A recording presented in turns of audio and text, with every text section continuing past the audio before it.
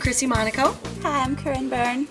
Can you tell me a little bit about yourself? I'm a high school teacher. I teach math at an alternative high school, and I'm an assistant college basketball coach. Oh, great. Yeah. So, coming into this event, what is the ideal man that you would love to meet there? Someone who understands that sports is a part of my life, so they need to enjoy sports, whether it's the same sport, that's different. But I found that really being into basketball and football, if I find a guy who's not into sports at all, it's weird. They don't understand the need to watch the game or go to the gym or things like that. I completely agree with that. So you're just kind of looking for a man who's willing to compromise a little with your schedule. Yeah. That's great. So what is something you hate about a man?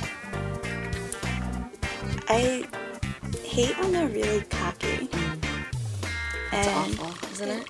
It really is. Or they come up and, I don't know, if they say a stupid, silly pickup line, I'm more likely to laugh and talk to them than if they say something where you think they think they're better than they are. Yeah. Yeah, I know. I totally agree with that. So, being a sports fan like you are, would an ideal first date be going to a game, watching a game?